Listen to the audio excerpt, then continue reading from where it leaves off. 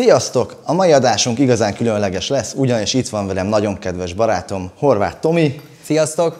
És beszélgetni fogunk egy kicsit a kávé minőségének ismérveiről. Tomi, miért te kezded magad egyre jobban beleásni a kávéba, és már többször beszélgettünk róla, a legelső és legfontosabb része a kávénak az a minősége, mint alapanyagnak, mielőtt elindulunk. Mit tudsz erről? Mik a minőség ismérvei? Hát kezdjük az árral, a legérzékenyebb pontja.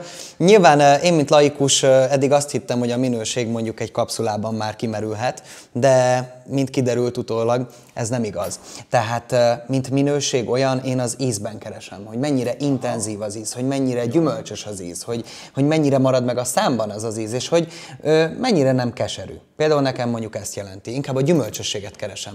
A gyümölcsösséget, nagyon jó. Akkor szerintem kezdjük el a legelején, hogy honnan is indulunk, az alapanyagtól, és itt fel is teszek nektek egy nyílt kérdést. Tudjátok-e, hogy mi az igazi tartalma annak a szónak, hogy specialty kávé, specialty kávézó. Mitől specialty kávézó? Mitől specialty egy kávé pörkölő? Mi van a szó mögött? Hát igen, specialty. A helyzet az, hogy én egyszer betértem egy ilyen kávézóba, és mikor kikértem a presszót, azt mondta a barista, hogy hát ez egy Kolumbia, ez most nagyon-nagyon testes lesz, és akkor így néztem rá furcsán, hogy hát én nem kérdeztem, honnan van ez a kávé, de nagyon örültem, hogy elmondta. Megkaptam, lehúztam, és akkor visszakérdeztem, hogy ez egy kávé, mert annyira gyümölcsös, annyira más íze volt. Én eddig egészen idáig azt gondoltam, hogy keserű, rakjunk cukrot, tejszínt, fahéjat hozzá, mindent, amit találunk, tortareszeléket, így van egy kis habocska. Én azt hittem, hogy az a jó kávé, hogy minél jobban tüntessük el azt a kesernyés ízt. Erre kaptam egy olyan presszót, elfelejtettem véletlenül cukrot rakni hozzá. De azért, mert nem is volt a kávézóban cukor előkészítve. Bingo, akkor jó helyen lehettél. Így van, és megkóstoltam azt a presszót, és gyümölcsösséget éreztem, kicsit savasságot, savanyúságot, de csak éppen annyira különleges íz volt, hogy nem is fogtam fel, hogy valójában a valódi kávénak ilyen íze van. Na, valódi kávé. Ezt jelenti a specialty szó, ugyanis ha végignézzük, ez a nyers kávénak az osztályzása. Van egy nagy piramisunk, szintekre pakolódnak gyakorlatilag a minőségek, 0-tól 100-ig pontozzák. Minden ilyen nyers kávé, amit ide kikészítettem neked, hogy át is beszéljük, hogy melyik mi, ha eléri a 80 pontot, vagy fölé megy, akkor nevezhetjük specialty kávénak, ami gyakorlatilag magyarra fordítva speciális minőségű alapanyagot jelent. Hoztam ide specialty kávékat, hát és a különböző feldolgozásukat, illetőleg bekészítettem pár mintát, hogy meg is tudjam neked mutatni, illetve nektek is, hogy min múlik a minőség. Kezdjük az elején, nyers kávé. Már jól ismered, láttad őket, teszteltünk egy párat. Igen. Mutatok olyat, ami 80 pont alatt van, hogy egy kicsit megnézzük az összetételét, jó, hogy mit találhatók benne. És amint számodra kicsit furi, vagy esetleg itt nem látod, egy-kettőt szemezgess ki nekem. Hát kapásból itt van ez a sötét furcsaság, ami egy kicsit sötétebb, mint a 3 szín, amit látok. Illetve vannak ilyenek, amiknek csak az a héja. A héja van meg, igen. Illetve ilyen szétnyílt darabok. Különböző, ez például annyira sötét, és még a mérete is kicsit különbözik egy picit. Csak ez el van rohadva, és belerágta magát a bogár. Tessék, ebben van egy ilyen lyuk. Jó, na. Ott a kávé cserjének a héja, vagy a szára. Már még egy pácsmentest ezt találtam. Egy kis héj. Ezen meg rajta van a pergamino. De durva, rakok ide mellé közvetlenül, nézd csak. A másik oldalra mondjuk nyugodtan, ez a leglátványosabb, ez nagyon szép. Na nézzük meg akkor, hogy miket szemezgettél össze itt nekünk.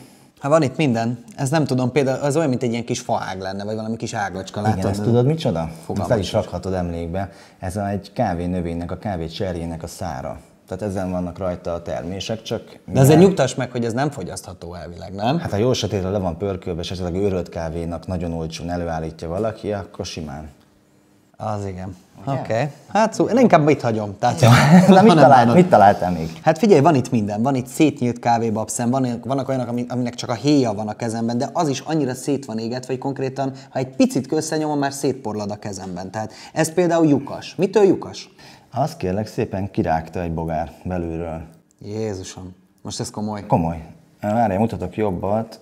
Ilyen az, amikor megrágja a bogár, aztán megrohad. Úristen. És ez el van rohadva. Hát ezeken szabályosan ilyen kis lyukak vannak. Igen, de ezt most itt tudod, így nyers kávé formájában észreveszitek, te is kiszúrod, de ez jó sötéten le van pörkölve, vagy esetleg őrölt kávéba belerejtik, az életben meg nem mondod. És akkor ezt kereskedelmi forgalomba hozzák így? Hát figyelj, ez konkrétan, ez direkt erre az alkalomra rendeltem, mint hogyha érdekelne engem, hogy szeretnék pörkölni olcsó kávét, elküldték, hogy mit tudok megvenni, ezt én le is pörkölhetném, leőrölhetném és eladhatnám. De nem fogom tenni. Hát akkor eddig ittam ezt. Ja, és itt van neked egy egész, ez egy összeszáradt, összetöppet kávé, cseresznye, héjastó, húsostó, magostó. Nagyon szépen köszönöm. Nagyon szívesen. Tehát láthatod, hogy mennyi cucc van egy olyan kávéba, ami nem üti meg, és mondjuk alatta van jóval a speciality-nek pontozásba, és még keressél nekem hasonlókat, légy szíves ebbe a speciality kávéba. Hát nem tudok. Itt szinte a méret, a szín, maga a textúrája ugyanolyan, mint hogyha ugyanazok a babszemek lennének tényleg, tehát mint hogyha egyet klónoztunk volna folyton, tudod? Kell ikrek, nem? Igen, mint ikrek lennének, de tényleg annyira egységes és annyira szép, hogy jó ránézni. Tehát innen indulunk. Az alapanyag kell, hogy rendben legyen. A specialty kávé az gyakorlatilag nekünk, Tomikám, garancia lesz arra, hogy mindegy milyen feldolgozásúhoz nyúlunk, naturhoz, mosodhoz, honeyhoz, anaerobikhoz, laktik fermentálthoz, teljesen mindegy, ezek már játékok az ízekkel. A szemek tiszták, nincs bennük idegen anyag, nem rohadtak, nem sérültek, könnyű dolga van a pörkölőnek, aki egy ilyen kávét lepörköl, plusz nem lesznek ezek a defektes ízek benne. Nem kell eltüntetni azzal, hogy túlpörkölik, egész egyszerűen helyesen lepörkölve átadja a növénynek így az ízét, és ez volt az, ami téged annó megfogott egy kávézóba. Innen indult. És ezeket a pörkölőket szokták specialty kávépörkölőknek hívni, vagy az általuk előállított terméket hívják specialty kávénak. Ez miért más, és miért lesz ilyen szép és ilyen... miért nem ilyen? Igen, tehát ez ki van válogatva, vagy hogy csinálják ezt? Na, bele is trafáltál, és itt jön az, hogy a specialty kávék miért szoktak drágábbak lenni, relatív drágábbak, mert hoztam azért ellenpéldákat, meg mintákat, hogy majd mutogassam neked.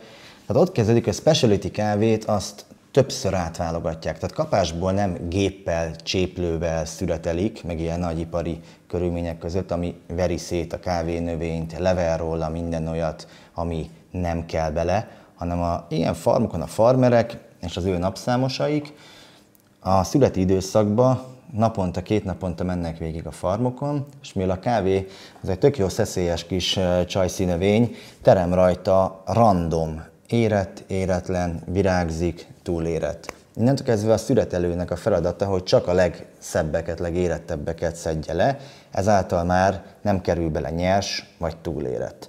Utána, amikor mennek a folyamatokon, hogy hogyan dolgozzák fel a kávét, hogyan fermentálják meg, ott is át van válogatva. Utána szárítják, ott is átválogatják. Csomagolás előtt megint átválogatják.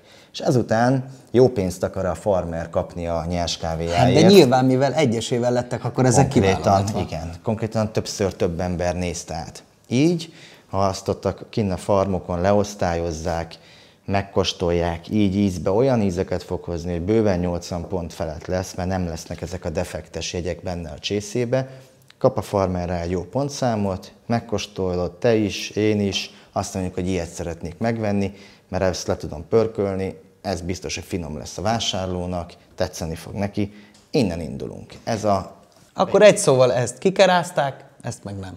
Mondhatjuk így is. Tessék. A kávé az gyakorlatilag a frissességről szól, tehát frissen veszed a nyers kávét, friss pörkölésből, nem 1 évesből, 2 évesből készíted el. Ha elkészíted a kávédat bármilyen eszközzel, akkor nem lerakod, kimész kertészkedni, visszajössz, aztán megiszod, hanem akkor egyből megiszod szépen. Úgyhogy nincsen kertem.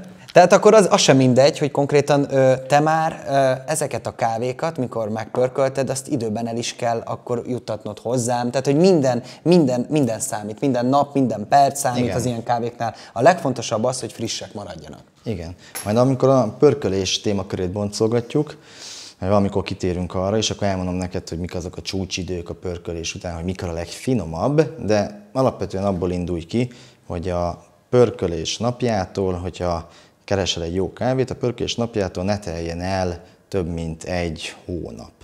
Vannak ideális számaim a számodra, hogy egészen jól be tudjuk lőni, de például igen, amikor te tőlem kérsz kávét, akkor lepörköljük és küldjük neked frissen. Hát gondolj bele, történelem. Jó volt a töriből, nem? Igen. Tényleg. Úgy, mint én. Jó.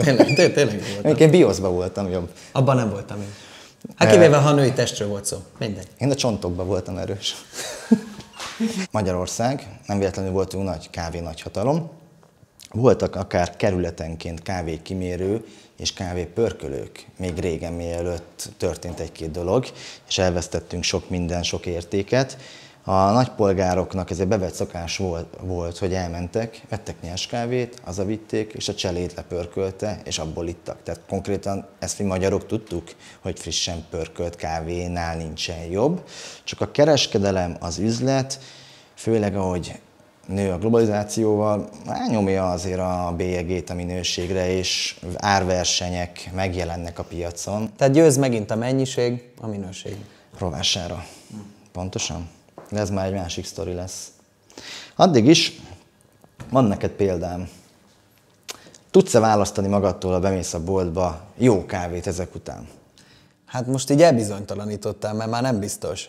Hát gondolj bele, mit kell keresned? Hát általában 100% arabika, barista kávé, akkor ezeket próbálnám keresni, világos vagy pörkölés, egyáltalán azt sem tudom, hogy fel van-e írva rá rendesen.